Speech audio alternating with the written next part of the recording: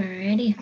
Hi, everybody. My name is Amber. I'm a senior on the program. I'm a senior in the program on the environment here at the UW.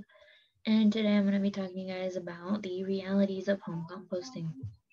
This research is important because we all produce waste in some capacity, and the mismanagement of organic waste directly contributes to global warming. Composting is a known solution to the problem of organic waste and has been implemented in large-scale centralized systems, which should be familiar to everyone here, in the form of city composting. Although these schemes result in increased rates of composting in general, this form of composting gives rise to a new set of problems such as static decomposition, which happens as your waste sits in your bin waiting for pickup, and sorting errors, as well as emissions from transportation.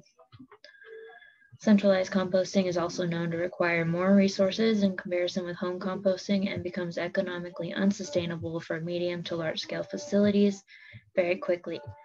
Home composting is economically sustainable and has the greatest impact in terms of greenhouse gas reductions. However, its application is far and few between, which led me to the research question of what barriers prevent Seattleite home composting and how can they be remediated? To answer this, I did independent research and collected data using interviews and surveys. I first interviewed with Carol Miles. She's a professor at WSU with experience in composting, who was able to give me a bit more of a nuanced view of what matters to the public in terms of waste. I then surveyed 65 Seattle residents on personal barriers and perceived benefits of city composting. I was able to source these respondents partially from the clientele with my internship with Homegrown Organics, who's a landscaping company, and through social media such as Facebook and Twitter. I found that most people felt that pests, space, time, and smell were the largest barriers to home composting, as you can see in Figure 1. But that a desire to combat climate change and live sustainably were large motivators to composting in general. 63% of respondents expressed interest in learning more about compost, and I found that there was a misconception among Seattleites being that most didn't know city composting to be less sustainable than home composting.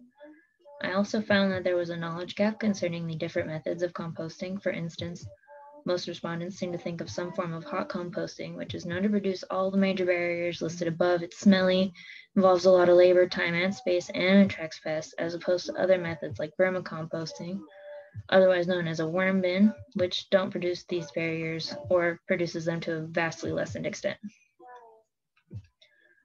A general theme from my interview and surveys was that whatever the home composting strategy was, it would need to be convenient and cheap. Home composting is already generally cheap, typically requiring under $40 for startup and maintenance. But amassing the knowledge of every method out there and figuring out which one will work for you is not convenient at all. So because of this, the solution I recommend is in the form of education and provision. The most resistant groups were apartment dwellers and parents because they generally felt that they didn't have a use for compost or the time or space for it. This is seen in a lot of free responses such as, I'm not really looking to take on any more right now, or I would consider it if I lived in a house. However, composting can be done in ways that avoid these headaches. Container-based methods such as bokashi, bacterial composting, and vermicomposting, which we already talked about, are great options and suit most lifestyles. These methods fit into the established routine of city composting such that you can add to the bin and then remove the product every few weeks, which you might be familiar with when you add to your current compost bin and then take it out to the curb. Following this, I would recommend implementing a composting scheme into group living situations, such as in apartments or dorms through a municipally funded program, and at the K-12 level to specifically target these resistant groups. Repeated and in-depth learning and practice of these methods in schools will allow, first of all, schools to implement on-site composting.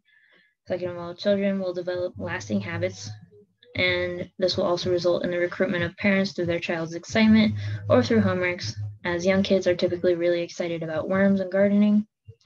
Therefore, next steps for the City of Seattle should include policy changes in community living and early education to provide convenient home composting solutions.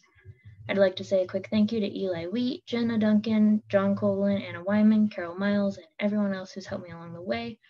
Thank you guys for listening. And if you have any questions, feel free to shoot them my way or ask me on Twitter at Amber_Pfeifer, and I'll do my best to answer them. Thank you.